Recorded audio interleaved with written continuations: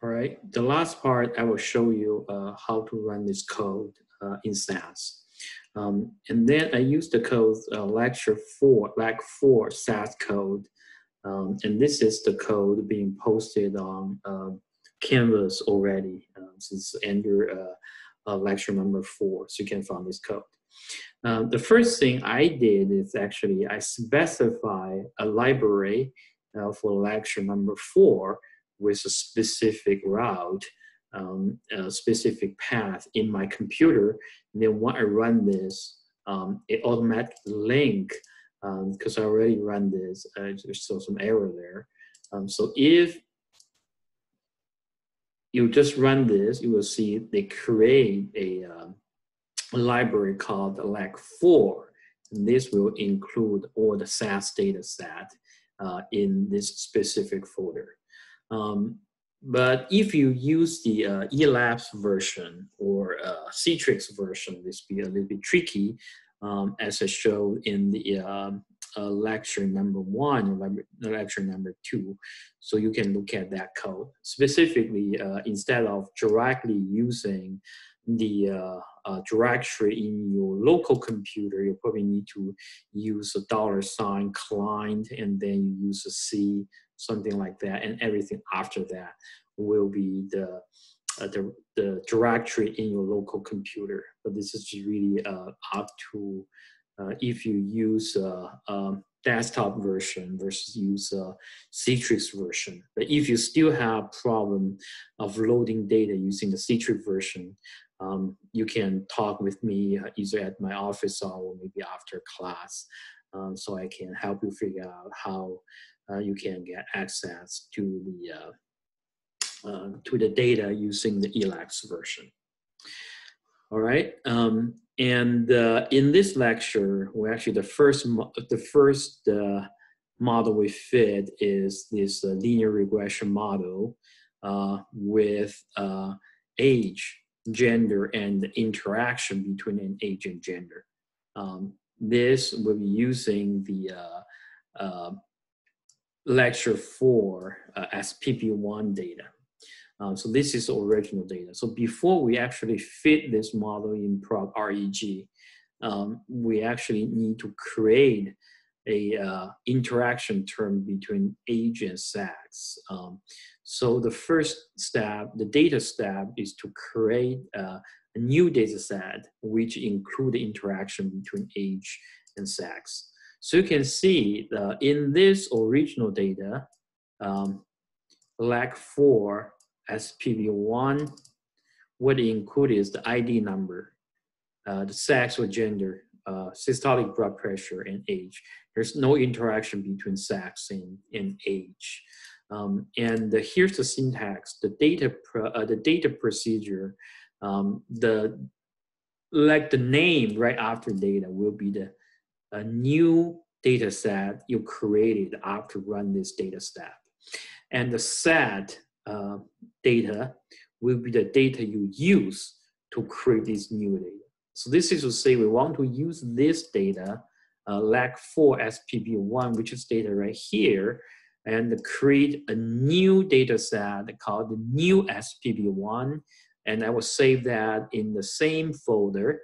And then this will include a interaction variable between age and sex. So if you just run that step first, you will see that you will have a new SPP1 data set. So if you click on that, you can see this will not only include all these predictor variables in the original data set, and also include a interaction term between age and sex. So this is nothing but just the product between the sex and age. So you can see if sex equal to 1, this is exactly the same as age. But if sex or gender equal to 0, so everything here will be equal to 0. All right, and then we can run this regression model with age, gender, and also the age-gender interaction. So that's the one we just fit. So proc reg, this model called model 1. The first we have this ANOVA analysis of variance table with a sum of squares and MSE, things like that. And then we have this parameter estimate table. And remember, we got the gender effect is negative 12.96. So it means being male, your expected systolic blood pressure will be about 13 units lower than female. And then the interaction terms is not significant. If you still remember that, an estimate is negative 0.01. All right. And the second one is to examine if gender is a confounder for the relationship between age and systolic blood pressure. We actually run two models. The first model is we call the unadjusted model. We just directly use age as the only predictor variable for systolic blood pressure. And the second model will adjust for gender effects. And here, before we use gender effects, we specify sex or gender as the dummy variable. So if you use a class statement, this will specify the variable here as the categorical variable, but this is actually a dummy variable because I have only two categories. Importantly, we'll use this syntax to specify sex equal to 0 as a reference group. This is to say we treat the female as a reference group.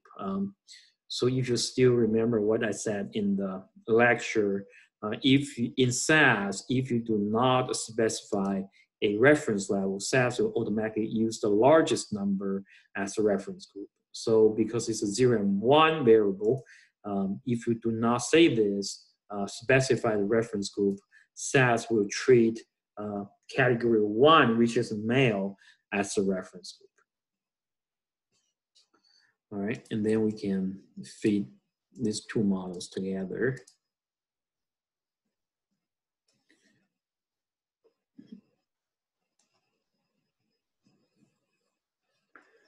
And this is the first model, and this is the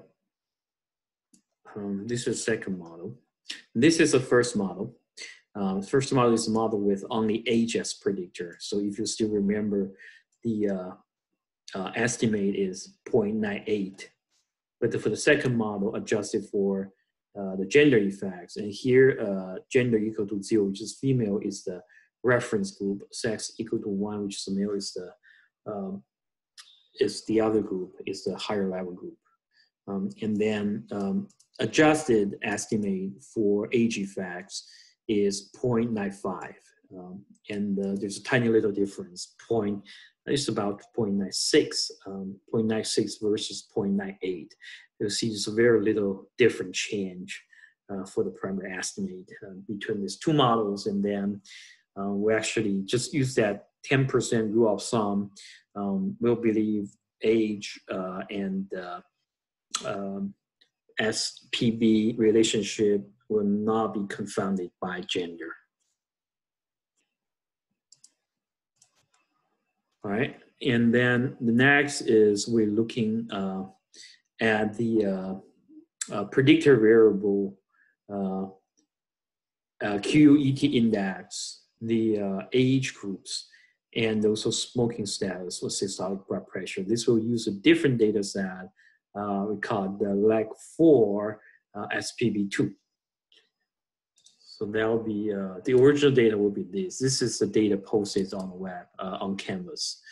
So this new data set, still we want to predict systolic blood pressure, but predictor variable is the QUET body index, the smoking status, and age. Age here is not original age in years, but this is age category. 1 is 30 to 39, 2 is 40 to 49, and 3, 4, 50 to 59, and 4, 60, and plus.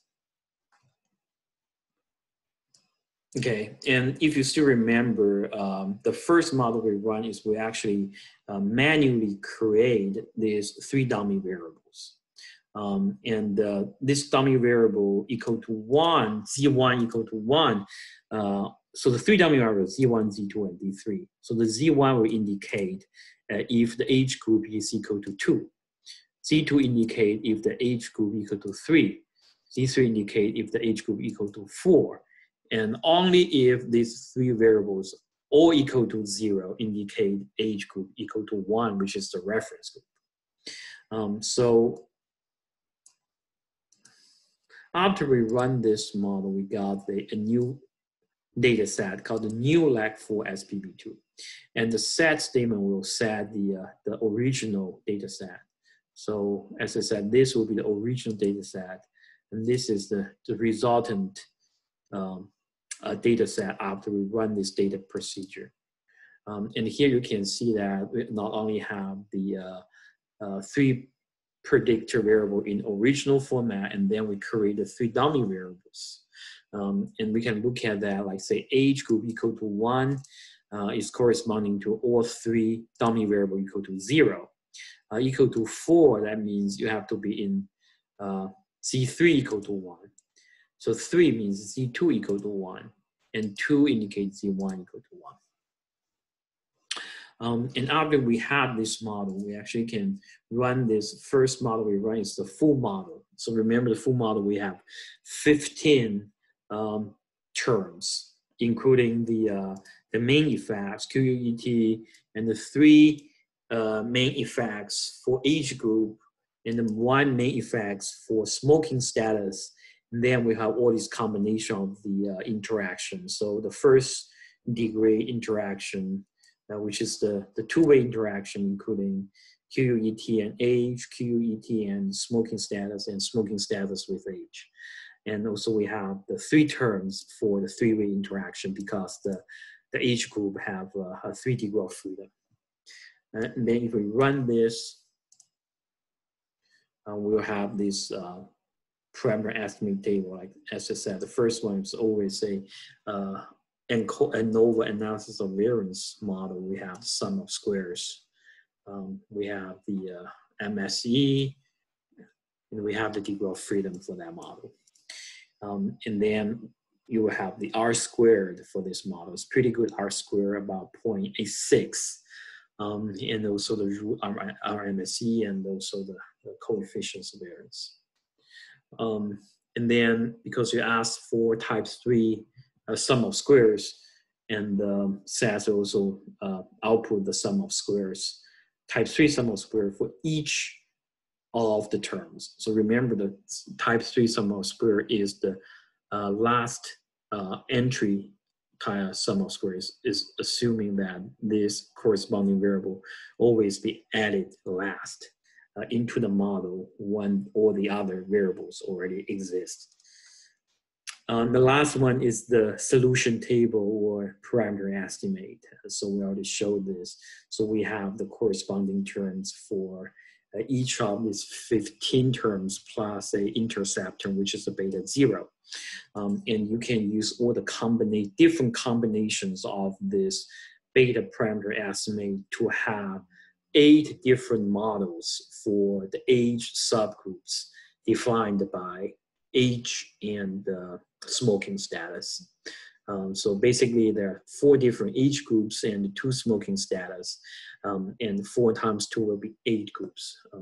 But those estimates will just be dependent on the combinations of these parameters being used. So you can reference the slides for the lecture for that. Okay. So next one is we want to show, we run the same model, same full model. We don't have to create a new variable with dummy variables, but we can just directly use the original data set. So again, I'll show you one more time the original data set, like for SPB2. This includes SPB, SE outcome, the QUET index, smoking status, and also the age groups. So smoking status is a binary. 0 means non-smoker, 1 means smoker. And age group 1, 2, 3, 4 indicate different range of age.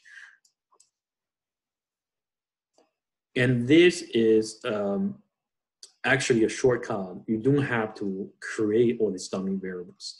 But if you use the proc GLM, just use this vertical sign between the 3 predictor variables, and the SAS will run a full model with all these predictor variables with as the main effects, and also include the first order interaction, which is the 2-way interaction, and all the terms of 3-way interaction with second order interaction.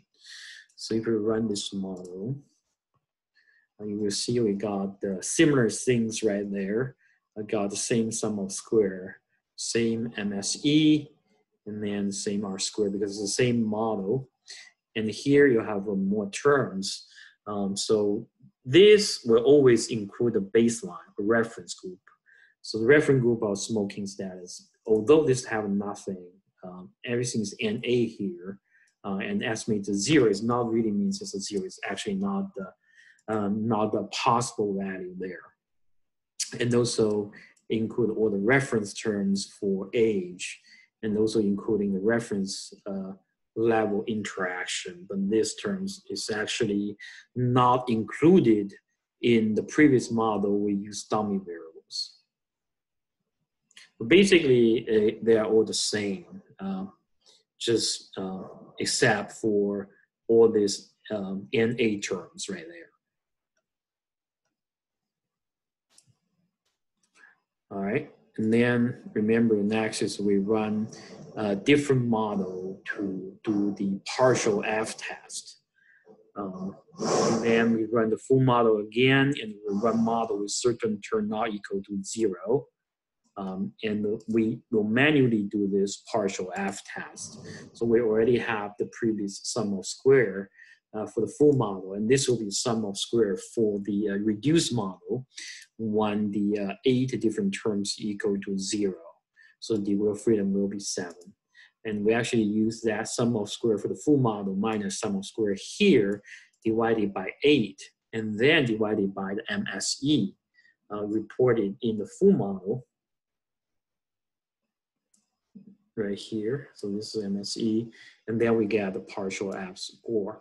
And to do F test is comparing the F score with the critical value of the F distribution for the corresponding degree of freedoms. And this is the second part for the reduced model, and we do a second analysis for the reduced model. And these are also the same model. This is using the dummy variable. This is without using the dummy variable, just using the original data set, but we'll give you the same reduced model with the reduced model sum of squares. So what do we need? This reduced. This is the second one we run actually using the original data set. You have a bunch of unavailable terms to report. And this is the first one is the one we use dummy variables, C1, C2, C3, indicate age equal to 2, age equal to 3, age equal to 4 groups. And this will give you the same sum of square. We can use that for partial F test. All right, that's all for the SAS demonstration. And I would suggest you to look at this and combine with a previous part, which is part 4 of lecture number 4, so you can better understand the dummy variable section.